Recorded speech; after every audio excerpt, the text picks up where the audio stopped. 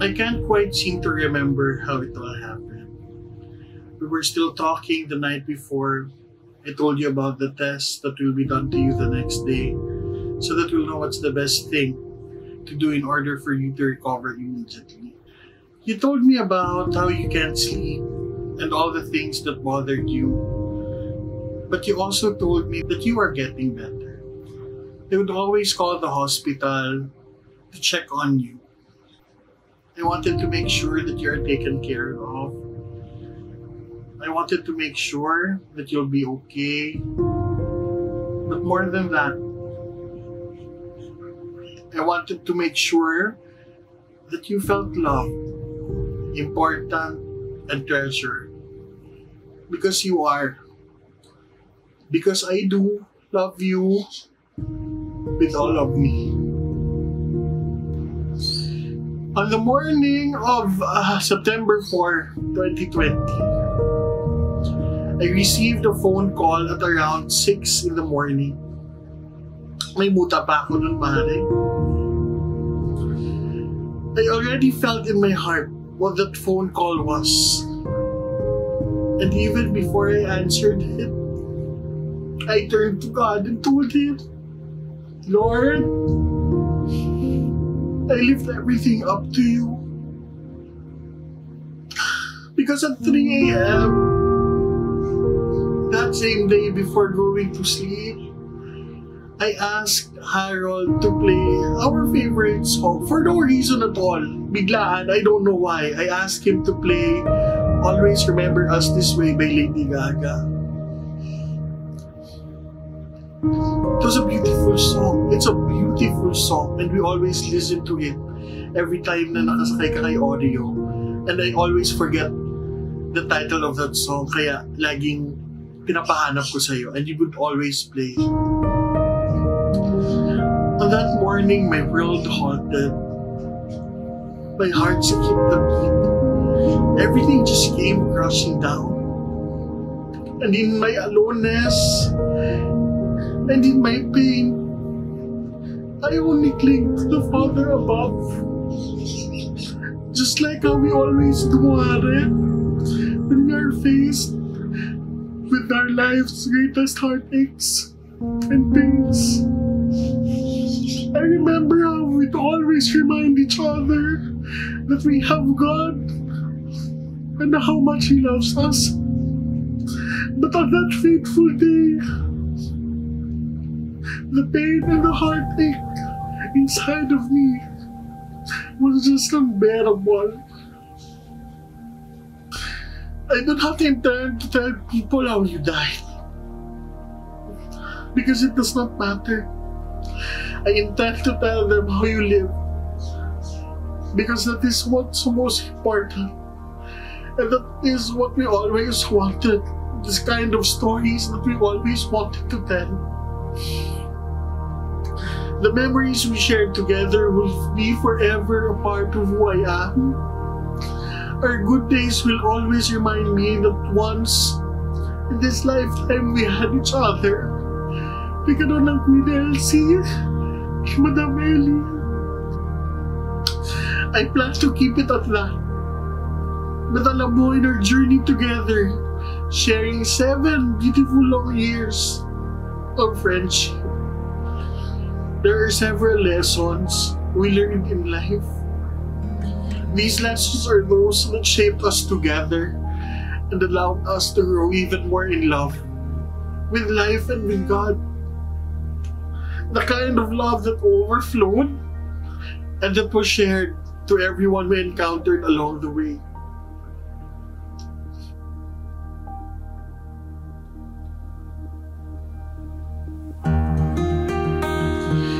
Hindi ako magdadrama, pero umiyak na ako, Mare. Sorry. Kasi ayaw mo nang madrama, baka sampalin mo ako. But seriously speaking, there's no need to be madrama for everybody. And there are several things, gaya nga na sinabi ko, that we learned along the way and that I want to share with people as well, so that they may also take part in this journey. Number 1 is humility. always be humble. When we first met, I wasn't the most humble person you ever came across with. As a matter of fact, feeling ko noon, ako yung pinakamayabang na kaibigan na nagkaroon ka. Ako yung pinakamayabang na taong nakilala mo. But then because you are naturally good, you are good-hearted, you accepted me for who I am, and you committed to changing my ways, to show me the world, the realities of life. You brought me to kainin, introduced me to people. You brought me to places na first time ko ma-experience. You gave me that experience, and you weren't scared that I would judge you or I would say something. But you also made sure that you asked me from time to time if I was okay, if I was doing well. You taught me humility in such a way na hindi yun naturo sa akin ng kahit na sino. You brought me closer to God. I remember one story, ito yung pinakaayaw mong ikwento ko, but I will make kwento na now about it. When we were in Bicol, doing our very first project together, I was vegetarian back then. Maarte, si Madam. And we ate at this restaurant and I ordered soup. That was mushroom soup. And I gave clear instructions na sana walang meat or anything that has meat products because I was vegetarian. And my order came and there was bacon in it. So okay lang. My patience was tested. Okay lang. Then I asked for the soup to be changed. They changed it. I asked for the bacon to be removed. Pero bumalik ulit yung order and it was the same thing. Andun pa rin yung bacon. I don't know why, kung bakit ganon, but I think during the third time that I requested and ganon pa rin, talagang nag-explode ako na insta ko. I gave into anger. And I was like, chu-chu-chu-chu-chu. Nagdakdak ako, nagtalak ako dun sa nagsiserve because my request was not granted. And you cried. And you cried. And I remember you telling me na naiisip mo ang parents mo working abroad. All their sacrifices na baka ginaganon din sila ng mga makakasalumuhan nila doon, ng mga amo nila or ng mga customers nila. Umiyak ka. And I cried. Because I realized I was wrong for doing that. I realized that I wasn't too humble to do that. I was sitting on a high chair doing that. And from that day forward, I changed. Yun yung araw na yun, Mare.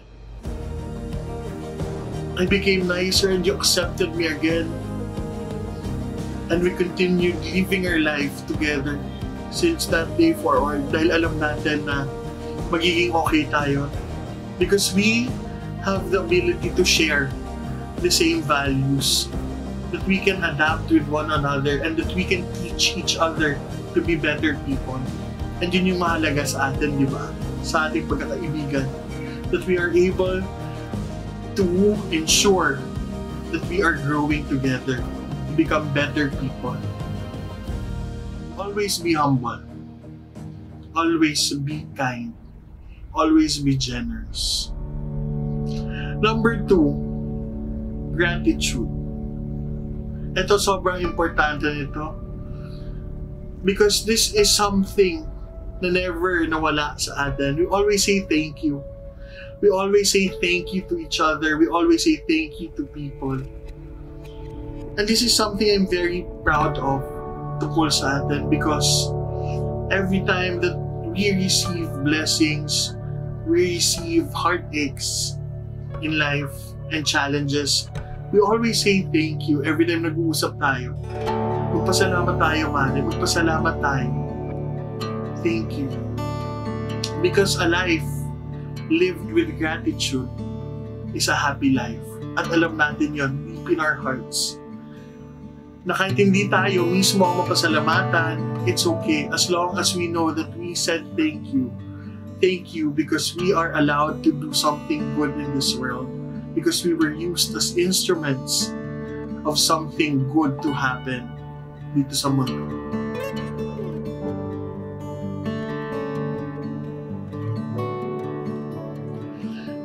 Number 3, and I guess this is the most important of all, is purpose.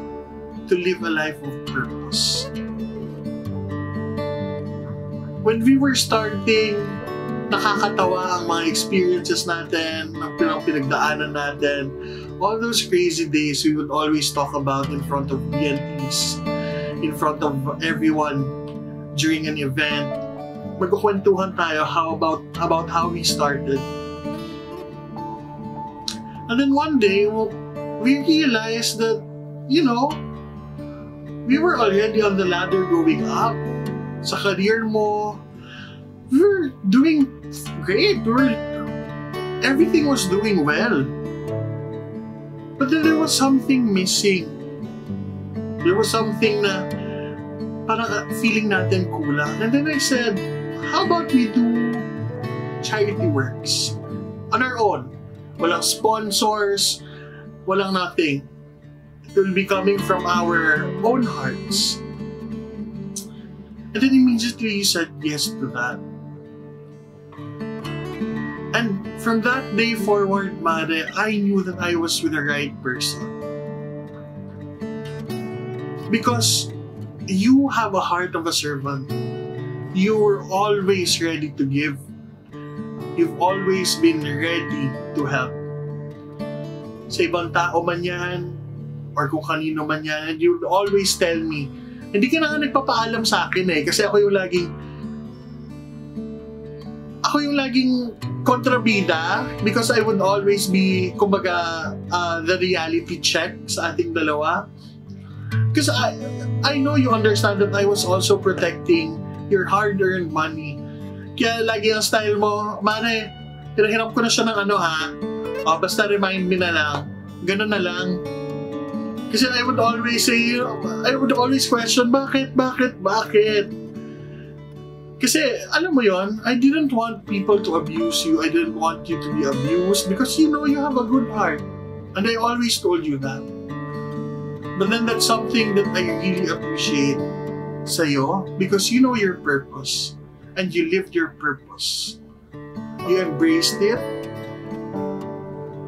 And you made it. And you made sure that you were able to carry out your mission in the lives of people you touched, in the lives of people you encounter along the way.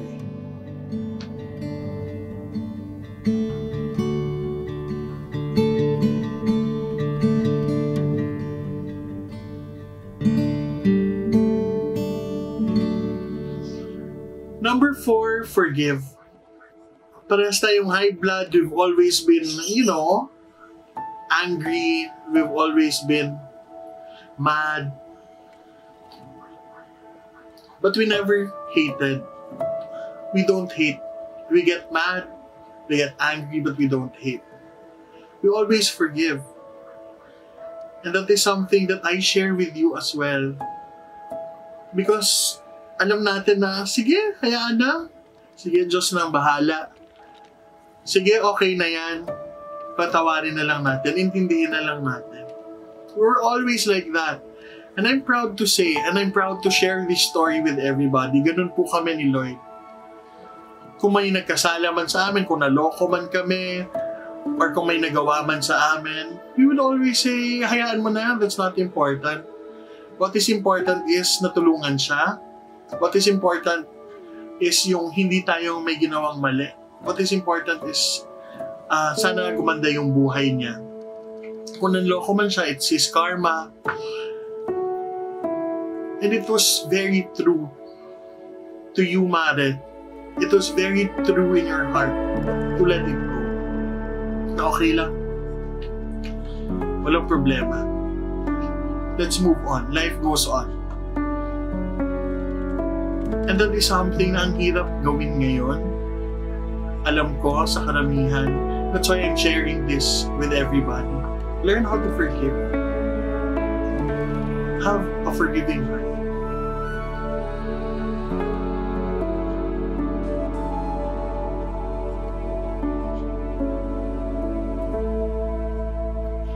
And number 5, last but not the least, it may sound cliche,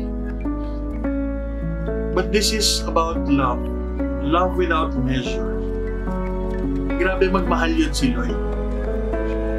Iba siya magmahal. Sa mga naging karelasyon niya man, or sa mga naging kaibigan. Iba yung pagmamahal niya. It runs deep down sa buong pagkatao niya. It becomes a part of him. And walang limits yun. Pag mahal ka ni Lloyd, mahal ka niya. And I know, and I felt it every day, how much he loved me.